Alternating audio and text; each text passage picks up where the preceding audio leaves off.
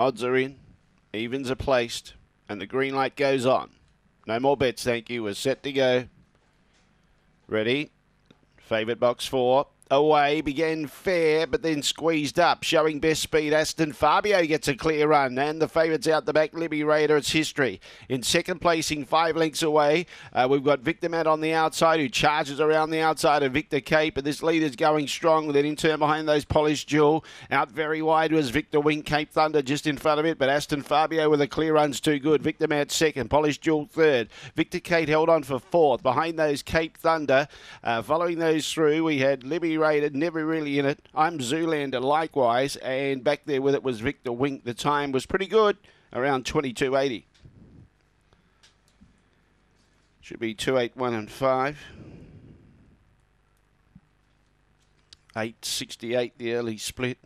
It's been a bit of money for this greyhound in recent starts, but it's had no good luck at all. Plenty of bad luck, but not tonight. Jump well, clear run, too good. 22.79. 5 3/4 by 2 3/4. 5 3/4 by 2 3/4. And he's shown with a clear run what he can do. 23.24 was his previous PB, but he's gone 22.79 here tonight by Kinloch.